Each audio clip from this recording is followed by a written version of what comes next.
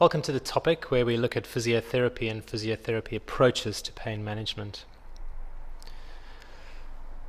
This is something that I never got my head around until I started spending some time with a local physiotherapist, because they're always in their office or in their clinic doing magical things to our patients and getting them moving and dealing with the psychological aspect as well, because we all have different roles. But physiotherapy doesn't only mean physical therapy. So the idea of this topic was to get across to you what the important aspects are of what happens when patients go to physiotherapists, when to send patients to physiotherapists, and a couple of the important aspects to be aware of. So this is the way we're going to discuss or structure the topic: physical activity, chronic pain, when to refer to physiotherapists, when to talk and think about physiotherapists, what are the effects of an increased physical activity. Going to briefly spend some time on the boom-bust cycle of inactivity, which we see a lot of, the assessment of these patients, and then what various techniques are available to increase physical activity, particularly pacing. So, physical activity and pain.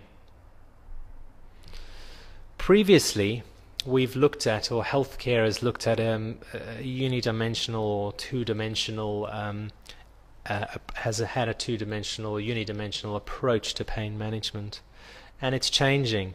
It's not going to work, and it's changing rapidly. So we're moving away from unidimensional, and we're moving away to a multidimensional approach to therapy. And this is not only for pain management. This is for all forms of healthcare. So, for example, patients now are moving away from being passive to really need to become active in their own rehabilitation, recovery, care. And this is the trick. How do we get patients to now become active in their management? And this equates to seeing patients now not from a sickness model of care, but from a wellness model of care. So we're talking about examples like enhanced recovery after surgery. We're really focusing patients on getting back to rehabilitating themselves quickly and reducing that dip that they get following a stress. So the same thing should and does apply to pain management. Talk to them as if they're well. Talk to them as if this is where we're going, this is what you're going to be like. Get them from being passive, give me a tablet, give me an injection, to really taking charge of their management. And this is the trick. So when are you going to refer patients to a physiotherapist, or when are you going to think about it? Well, they're really common sense things, but I've put it on paper so it's easy to have a handle on. So when patients are deconditioned, they're physically deconditioned, which we'll talk about shortly. When they're not doing much activity, when they're just not getting out and not moving their body enough, when they don't have any energy, or they're intolerant to physical activity. I can't do this, doc. I'm too tired. I'm in too much pain. And when you examine your patients, they may have stiff joints, really reduced range of movement, and also contracted kind of limbs and postures. Fear avoidance behavior, you'll see that when they come in, when you examine them, they're really fearful for doing various things, and that leads them to avoid doing those various things. Boom busts physical activity, which we'll mention in a short while. And if they're completely or severely incapacitated, they're just not, they've got a long way to go. Get the physios, get the psychologists involved early. And then again, like with physiotherapy, if a patient comes in and knocks on your door and says, I want to get better, they may be ready for self-management, they may be ready for physio and psychology, so get them there quickly. The effects of increased physical activity, we all know this. There are improvements in the patient's well-being, so the depression gets better, the anxiety gets better, their mood gets better, the analgesia gets better as well. And you'll have some references to papers where it's been shown that beta endorphin release is increased, and various other things. And interesting, a couple of recent papers looking at neuropathic pain and exercise. I've found a couple which are referenced, and they are more to animal models, but they're there. Exercise can reduce neuropathic pain.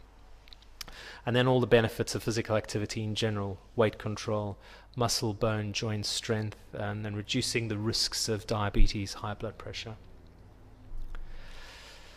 And the aims of physical activity, and this is important. Now, you're going to send your patient to physical activity. Well, what are they going to get out of it? Well, why are you sending them for physiotherapy, for physical activity? You've got this already. You've got this in previous handouts, the physical approach to these patients. So again, you're going to stop them from getting worse. So reduce the deconditioning, fear avoidance, kinesiophobia. You're going to desensitize them, and then you're going to reactivate them as well, and eventually aiming for self-management. So you've got that already, and this is just a slightly more detailed explanation of that. So you're going to set goals.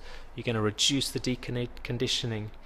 You're going to change those maladaptive behaviors. Again, part of cognitive behavioral therapy. So physical therapy, psychotherapy, they all merge.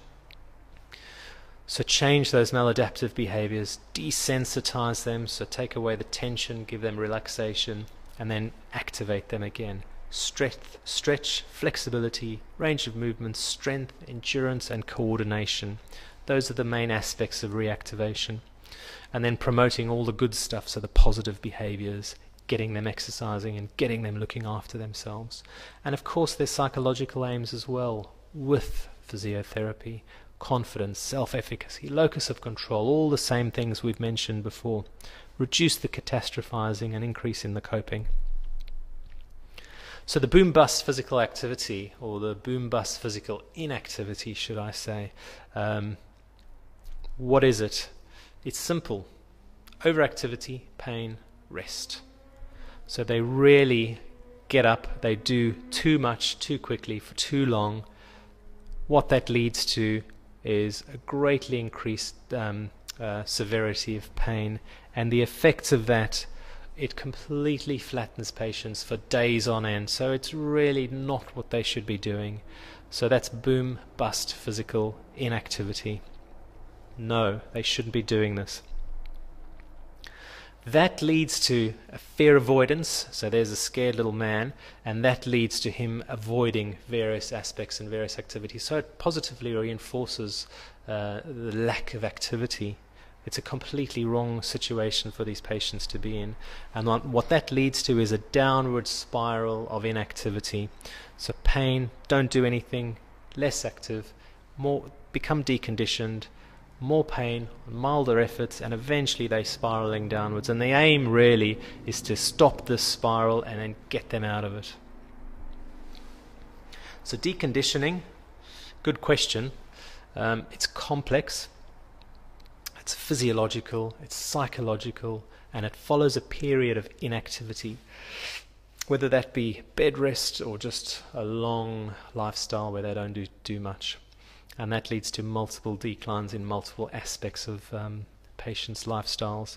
And the consequences of deconditioning, you might get asked this, you might need to explain this to somebody: biological, psychological, and social consequences. And the biological ones are the important ones. Not more important, but they're important. So strength goes down, flexibility, they don't have an aerobic capacity, muscle size changes, calcium, bone strength, osteoporosis, and the list goes on. So inactivity is bad, and a lot of our patients are inactive, and the trick is to get them from inactive, passive, to active. Psychological aspects are pretty standard: anxiety, depression, anxious, hostile, you name it, it happens. And of course this has got social implications for our patients as well. So what happens is, with deconditioning over time, performance goes down, and this is completely wrong. What we want is performance to go up. So how do we get them out of that downward spiral? With difficulty most of the time. But before you do that, it's important to assess patients, and this is done at the start of pain management programs. This is done by physiotherapists, occupational therapists. Depending on where they come from, they should be assessing patients. clinically as well as by self-report, and the best way is a combination of both. So the clinical assessment might miss out aspects that self-report would pick up, and vice versa. So clinical testing, things like putting the patients through a whole raft of physical activities that you measure, time, video, and one example is a physical performance battery, and that's what it is there. They do chair stands, they do some balancing tests, and then they walk a particular length of a particular distance, which is timed. Self-report, various other ones available, sickness impact profile, I think that's the Roland Morris Disability Index. Yep, Disability Questionnaire. And there is the Tampa Scale for kinesiophobia as well. So various self-reports that are focused on physical function. And then how do we get patients moving more? You've got this in your handout with your 5 bars, physical activity. So you want to set goals. You want to have realistic goals. The goals need to be specific and based on function, social goals, work goals. And the key is pacing activity. And that is it, changing them from that downward spiral into that upward good spiral. And how are we going to reactivate them? And how are we going to recondition them? Well, 4 main ways. We can increase their aerobic activity, aerobic capacity.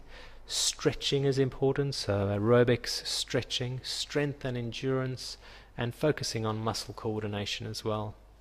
I'm sure physiotherapists do more out there, but this is the basis of really reactivating, reconditioning patients.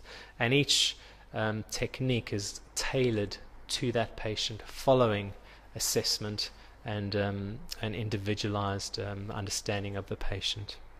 But that's the principle. So pacing, what is it?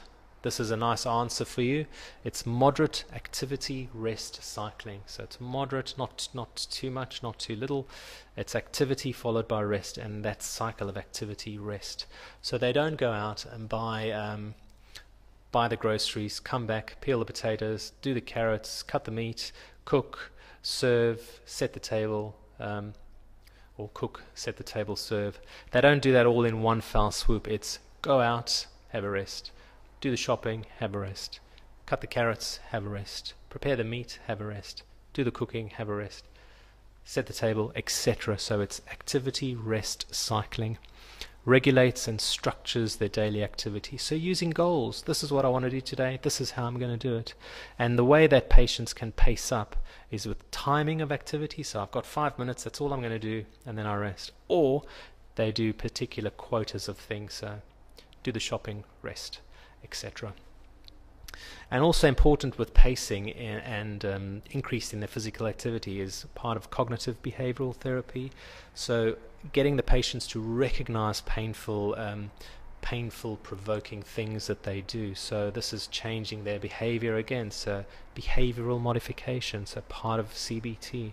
So it all just molds and all just melds in with one with the other.